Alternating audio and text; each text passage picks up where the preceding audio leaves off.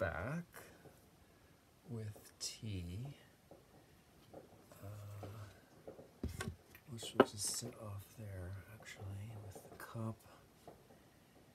And while that's steeping, we can look at, again, I'm not really certain I want to let these go.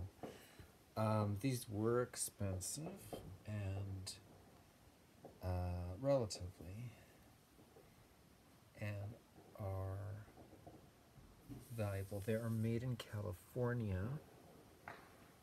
Oh, this brand is difficult to read here, but let's see, that may be showing up on camera.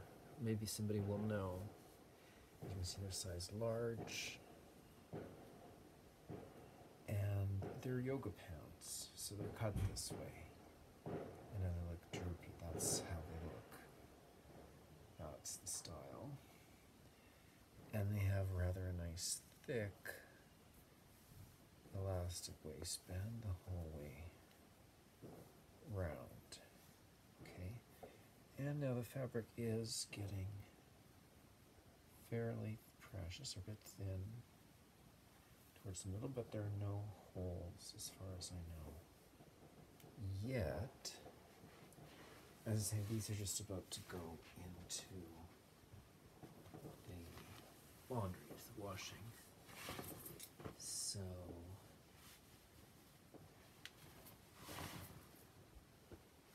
this isn't supposed to be underwear modeling, so I'm just going to put these on.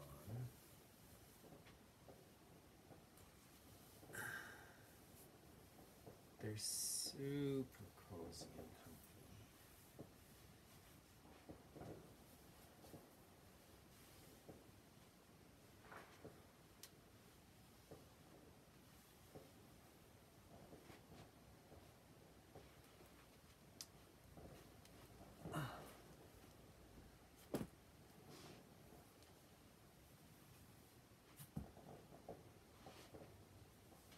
Yeah, and then they got the pockets, which, I mean, to be honest, you don't really want to put like a wallet or a cell phone or anything. They're going to flop out, but maybe a key or a quarter, or I don't know. Yeah, a key when you're at the yoga studio. So, yeah, should probably keep things. Anyway, they're going in the wash. These are cotton spandex mix, I believe. Yeah, they're in really great condition. So, yeah, probably not. And what else? Oh, right. This t-shirt. Yeah. Size is actually, I believe on this one, it's medium. And it's a cotton t-shirt with a black and white screen print, or not a screen print, but a transfer print. Yeah, let me just keep this one as well. Obviously there's these Hollister shorts. Okay. So that's what we would be layering on top there, most likely. Alright, now on with the laundry. So, yeah, there's this Blunt Brothers.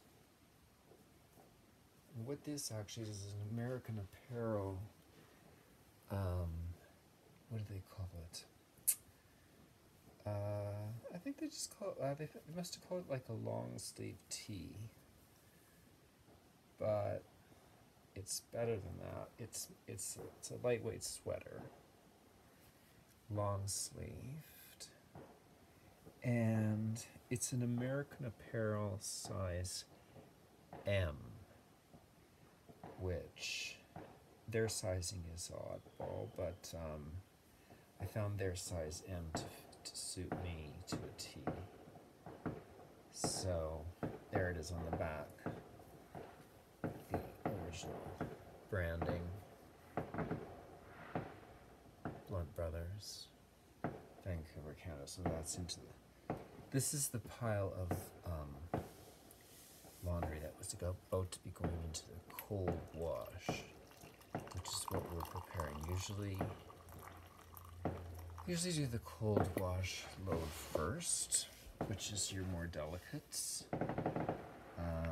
Things with elastic, such as this bike jockstrap. Even though the elastic is fairly stretched out on this compared to when it was new, it still does have a bit of good give and stretch. And the whole cup has got, you know, it's rubber, spandex, latex blend with some cotton too, I think. It does give out over time. Like, even if you don't wear these, they just sit in the drawer, they do expire eventually. So this one's still got a little bit life in it. What happens mainly is the waistbands tend to give out, and then it's suitable for somebody larger, possibly. I originally purchased this as a size L, so this is a large starting out. Though with the waist now, you know, if I let it go, I'd suggest somebody probably more along with a 34 to 36 inch waist would still suit. Again, otherwise it's in great condition, really. So they're just about to go into their cold water wash now. So people purchase male-worn things for a lot of various reasons, any number of reasons I can imagine. So I simply ask people, do you want your article clean or worn? That's all. And if it's worn, I just provide it after wearing it as I would normally would for a day or so. And I don't, that's just that's what we do. It suits me fine either way, really, I guess. I don't know. It's just part of the process. It's maybe a little bit different in this particular line of objects than any other.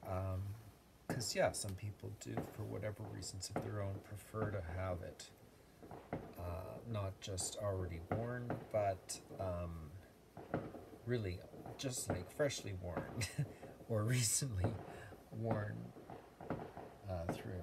So, you know, all bets are off when it comes to that because, you know, one of the reasons I wear, this is like, but one of the reasons that I wear, like to wear layers of underwear, which I suppose is another reason why maybe my underwear lasts so well, is that, yeah, I do leak or drip or dribble or, you know, various other things come out of me and may, you know, be visible on the underwear before it's washed or, you know, after it's been worn.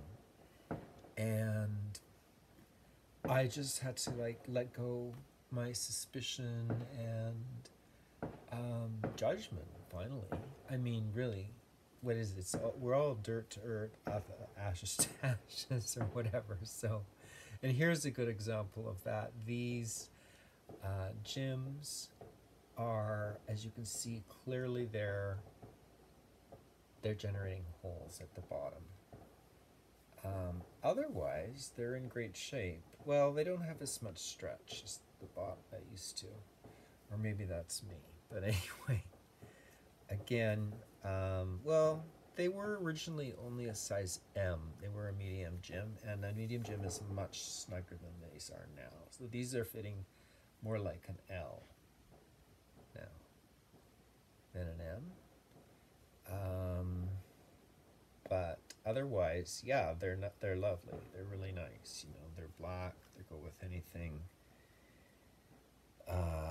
There's a little bit of like a white stain, which is like maybe rubbed off with some bleach or something, who knows what, on the front.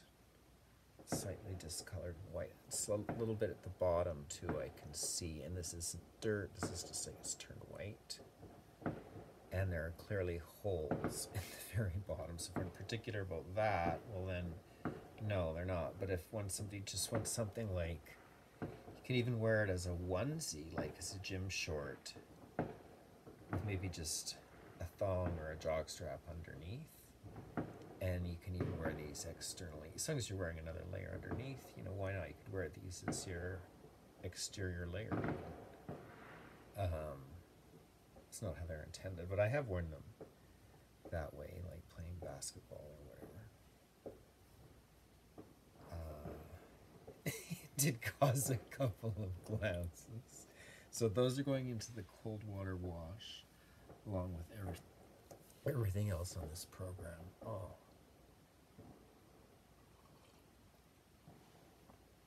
Oh my gosh, this is a lot